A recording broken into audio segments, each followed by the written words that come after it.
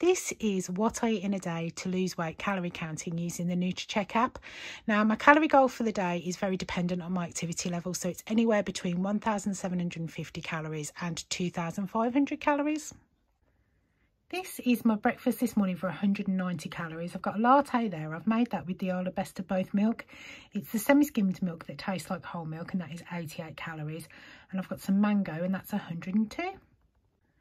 This is my lunch today for 1,137 calories. I've got some pork meatballs there stuffed with cheese. I got those from Lidl and they are 554 calories. I've got some burger slaw from Marks and Spencer's and that's 459 calories. I've got some sweet corn for 65 and I've got some gherkins for 59 calories. So that is my lunch for 1,137.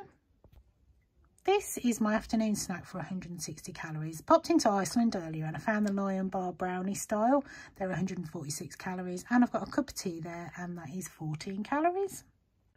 This is my tea tonight for 523 calories. I've got a roll there and that's 207 calories. I've got some Primula Light cheese and onion, that's 14 calories. I've got some ham in there for 44.